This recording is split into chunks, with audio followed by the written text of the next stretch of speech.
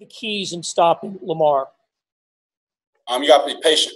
It's a patient game, for a player that's so fast and so, so explosive and he makes so many plays and he can make plays throwing the ball or running the ball. But you got to play a patient game. And, I can't give away too many other secrets, but, because we got to play this man for the next, few years down the road. But, and I'm sure we'll probably see him again this year. That's a great team over there. I feel like we got on them, and once we got on them, we ain't let up. You mentioned a couple times now that you weren't happy with the way you guys played against the Chargers. I think the guys on offense would say the same thing. I'm just curious, did you feel this week something building like this was going to come, that you guys were going to, I don't want to say make up for it, but just, have a completely different, much better performance tonight? No, that's what happened. Of course, we don't know if that's going to happen before the game. We just know through our, week of practice and through our week of preparation, what we can assume can happen, what we can hope to happen.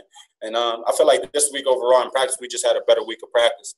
When you look back at it, I can go back and, keep talking about what we didn't do against the Chargers. We still got the W, but just overall, this week felt better.